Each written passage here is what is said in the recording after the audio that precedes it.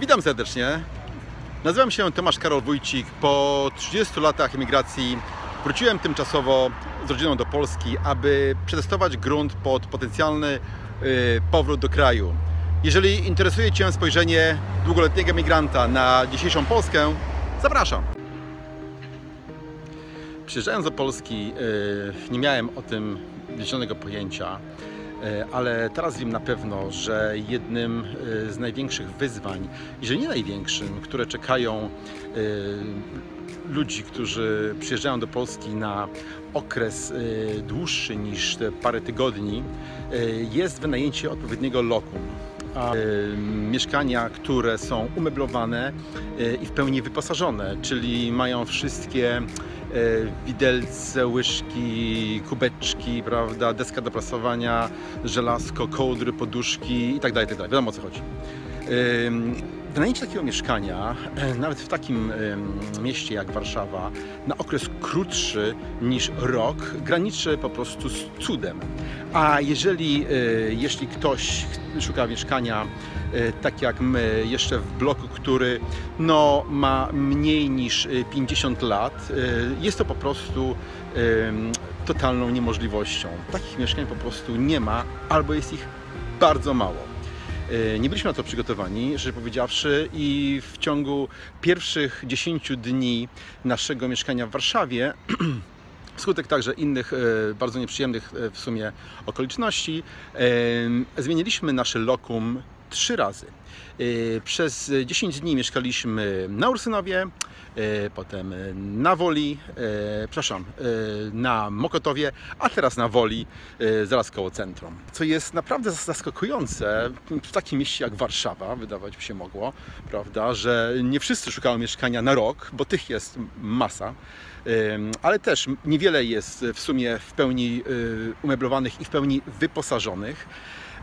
Szczególnie, że ceny wynajmu tych mieszkań są istnie zaporowe dla przeciętnego Polaka. Także ceny mieszkań tego typu w granicach od, powiedzmy, 5 do 8 tysięcy za miesiąc, prawda, są w kraju, gdzie przeciętna zarobków netto wynosi około 3, no nie wiem, tam do 4 tysięcy złotych, z tego co się orientuję, i to pewnie w Warszawie.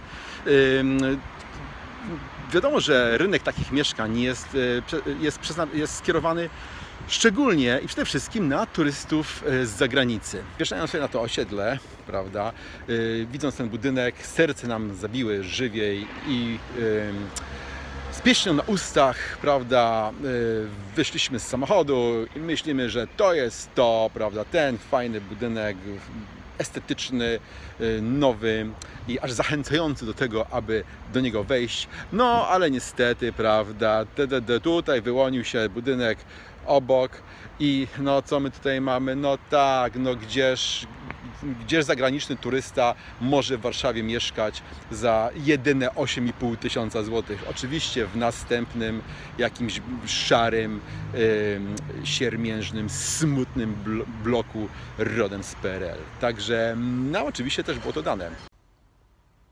Tak, no jesteśmy w środku, prawda, tutaj jeszcze to wszystko wygląda tak, powiedzmy, że w miarę. I oczywiście zastanawiającym jest dla mnie to, i ja po prostu nie rozumiem myślenia, które kierowało ludźmi, którzy projektowali te budynki kiedyś, prawda. Ja wiem, że nie liczyła się wtedy kompletnie wygoda mieszkańców, że wszystko było, prawda, nastawione na ilość, a nie na jakość, i wszyscy oczywiście dziękowali Bogu przez resztę życia, że w ogóle jakikolwiek kąt swój mieli i znaleźli. Ale jeżeli już coś budujesz, prawda, no to czemu kuźwa nie zaprojektować tego w jakiś sposób, który jest wygodny dla ludzi, a nie dla Ciebie jako budującego. Na przykład, nie rozumiem konceptu kompletnie, że to jest blok, nie wiem, miała pięter, powiedzmy, że 10, no 12. Co za koncept, żeby winda, no jest winda, ok.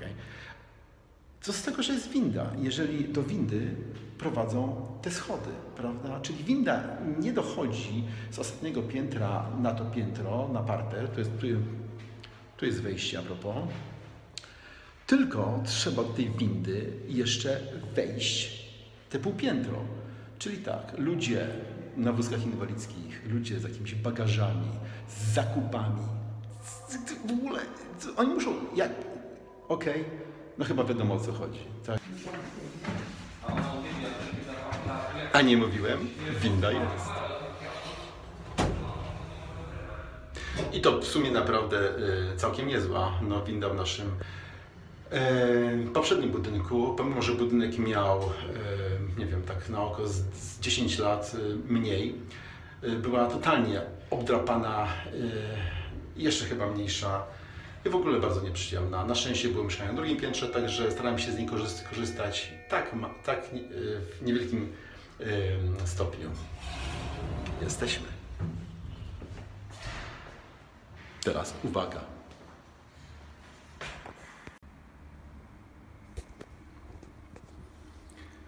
Jesteśmy na miejscu, więc zademonstruję może, prawda, drzwi wejściowe, może pokażę, blacha, także solidna robota. Bez palnika acetalowego się nie wetrzesz, także czuję się tutaj bardzo bezpiecznie. Zamek taki tutaj właśnie, jakieś patenty, to oczywiście drugi. Sztaby, prawda, dwie, także jest dobrze, można spać spokojnie. No i co widzimy w środku? No najpierw to co za kolor jakiś taki różowawo, fioletowo, coś tam, prawda, chlapnięte, o, nie za farba, no nie olejna, ale coś w tym stylu. Tak jak chlapnięto to tutaj za gierka, tak zostało, tu jakieś wystają, prawda, ślady dawno minionej epoki, także coś tu wisiało. No także no, wszędzie właśnie taki deseń, niemalowane od, no tak znowu na oko, według moich obliczeń w każdym razie. Znam te farby mniej więcej, także 80 lata się kłaniają. Co ciekawe, zwracam uwagę na mozaikę wykładzin podłogowych, także to oczywiście jest trochę nowsza wykładzina, tutaj troszeczkę starsza, prawda? Na początkowo myślałem, może tam, żeby tam jeszcze z kolei troszeczkę inna, zaraz tam pójdziemy. W każdym razie, myślałem, że no, w tym szaleństwie jest metoda i że ta ciemniejsza tutaj jest położona w korytarzu, dlatego że no, tutaj się po prostu bardziej brudzi, ale kontynuujemy, no nie, no jest prawda, kontynuujemy z wykładziną tą ciemną do bawialnego, także no nie wiem, ja tu wchodzę w butach, wszyscy chodzimy tutaj w butach, w każdym razie bardzo estetyczne łączenie, prawda, tu widać, prawda, coś to się dzieje, także no nie wiem, jak nie chodzić bez butów. W każdym razie bawialny, prawda? No taki, w sumie to wygląda całkiem nieźle. Oczywiście dla mnie la pièce de la résistance to jest tutaj ten właśnie parapet, prawda? Teraz modne chyba takie są właśnie wypolerowany, co to jest, lastrico, czy jakiś tam, w każdym razie, czy jakiś coś cementowo-betonowo, ozdobno jakieś tam. Prawda, no, o tak, prawda, farba ta sama, znowu coś tutaj wisi, prawda, się kisi, nie wiem dlaczego nie można coś z tym zrobić, jakiś, no to, że tu jest wszystko oczywiście obharowane, prawda, i brudne, no to już pomijajmy ten fakt, bo to jest po prostu standard. I tu się niczym nie przejmuje, prawda, takie tutaj, no, ja już postanowiłem zwracać, na przykład takie rzeczy fajne, żeby nie było cienia, potem ktoś powie, że to tylko mój cień, no, to jest plama, prawda, nie wiem po czym, nie chcę wiedzieć. Także tu, no kuchnia, prawda, no normalny standard, taki właśnie gierkowski. Co myślę, że w ogóle okno jest, to jest no, mała, ciasna, ale jest, prawda? Także no, tego typu właśnie krzesełka, skrzypią oczywiście, bardzo tak retro wszystko tutaj wygląda, bardzo a propos. No szafa, prawda, custom made zakładam, prawda, jak pan Zdzichu to zrobił w 74, no tak, gdzie jest do dzisiaj. Taki kluczyk, to Ja miałem identyczny w domu, prawda? Chyba wszyscy mieliśmy takie szafki z takimi kluczykami, prawda? To nie zamyka się za bardzo. W środku no normalne. Chodzi o sam, prawda, styl. Styl jest vintage, stanowczo. No ale pasuje do całej reszty. Dobra, jeszcze raz. O, może wspomnę, że ktoś tutaj zrobił nowe wykładziny, ale nie rozumiem po prostu, jak można tak wykańczać cokolwiek, czy to jest w ogóle wykończone. Po co to kłaść, prawda, jeżeli potem to się, wiesz, tak obrzępoli, prawda. Nie wiem, w każdym razie na pewno nie ubogaca to walorów estetycznych i wizualnych tego mieszkania. Także człowieku, jak już coś zrobisz, zrób to porządnie, prawda, żeby jakoś to... Nie, no, okej, wystarczy. W każdym razie, tak, szafa numer 2. Tutaj troszeczkę się coś tu się urwało, no ale jest okej, prawda, tak. Styl retro jest tutaj definitywnie kontynuowany, także jest ciągłość, tak, jest ciągłość tego wszystkiego tutaj. Tutaj śpię, no może pokażę przy okazji pokoik. No to krzesło, powiem, że na zdjęciu wyglądało trochę lepiej, ale w sumie jest ok. Zwracam uwagę na drukarkę, jest drukarka, nie jest podłączona i już się ucieszyłem, że coś tutaj wydrukuję, no ale tuszu nie ma, także jest, a jakoby jej nie było, prawda, no takie obrzępolenia to już normalka, prawda, jakieś takie tutaj wystają, pewnie tego, coś tu kiedyś wisiało, pewnie kiedyś, znaczy, zakładam, że pewnie nie można tego wyciągnąć z tego żelbetonu, czy co to tutaj jest, prawda, no ale, kurde, come on, no, facet, albo coś tu powieś, prawda, albo pozbądź się tego, tak, okej. W każdym razie niuanse, ale które, prawda, jeszcze dokładają tego uczucia nieświeżości i siermiężności całego tego przedsięwzięcia tutaj. Łazienka całkiem niezła, no prysznic jest naprawdę w porządku. Jedyne co tutaj, prawda, zlewik. Jedyne czego tutaj, prawda, nie można oddać w tym filmie, to smród, który się tutaj wydobywa, zakładam ze starych rur ściekowych, bo bardzo podobny mieliśmy swego czasu mieszkając w Bośni i Hercegowinie i tam to było definitywnie wina tak zwanego szamba, które tam się przelewało trochę. Także no, ten sam zapach, także wnioskuję, prawda, że źródło tego zapachu jest właśnie tego typu. To jest kolejny pokój, prawda, no też retro.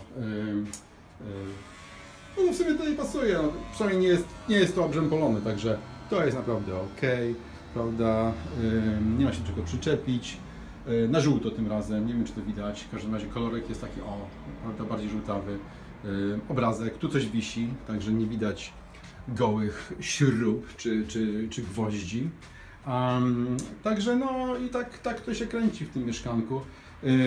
No i oczywiście cena, znowu, prawda, parapeciki.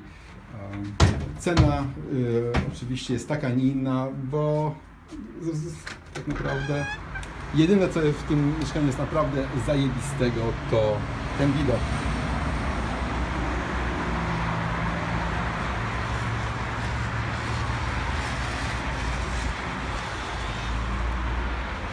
No i w tym momencie nie jest dziwne, że nikt z tym nic nie robi i nie robił od, nie wiem, kilkudziesięciu lat tak naprawdę i zostawił to w takim stanie, jakim było widać na załączonych obrazkach, bo myślenie jest pewnie takie, że no co, w takim miejscu tak się wynajmie. Przyjeżdżają ludzie z całego świata, widzą to, prawda, no i jeżeli skoncentrują się tylko na tym widoku, wszystko jest cool, a jeżeli mają tu mieszkać dłużej niż parę dni, to już nie jest tak fajnie. Przynajmniej dla nas nie było. To tyle. Tyle kupuję w Warszawie 8,5 tysiąca złotych.